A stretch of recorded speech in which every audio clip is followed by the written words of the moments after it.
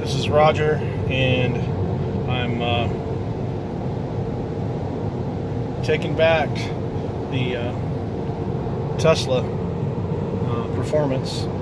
I just pulled up to the light, and I think it was a Hellcat that pulled up beside me, pulled past me, and I took off, and I was able to blow by him.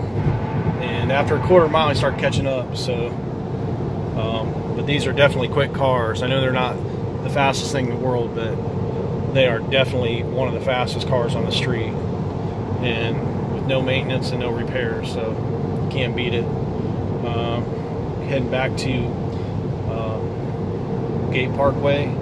That's where I picked the car up, and I've just got my finger on the volume switch button here.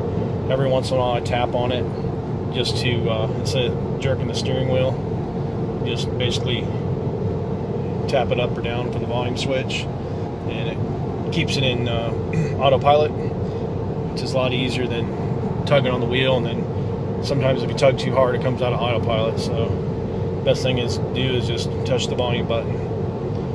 So that's it, man. We're heading back. Just really fun. If you guys ever get a chance to get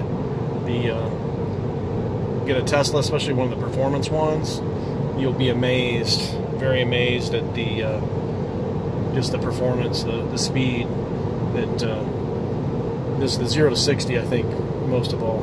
See that? I'm going to go ahead and move that, and then it'll disappear. Just mess with the volume controls a little bit. So all right, we're heading. We're about 8 miles away, and I'm gonna go ahead and shut this thing off because it's gonna get boring. I don't have much else to say, but if you get a chance, check these things out, man. They're awesome.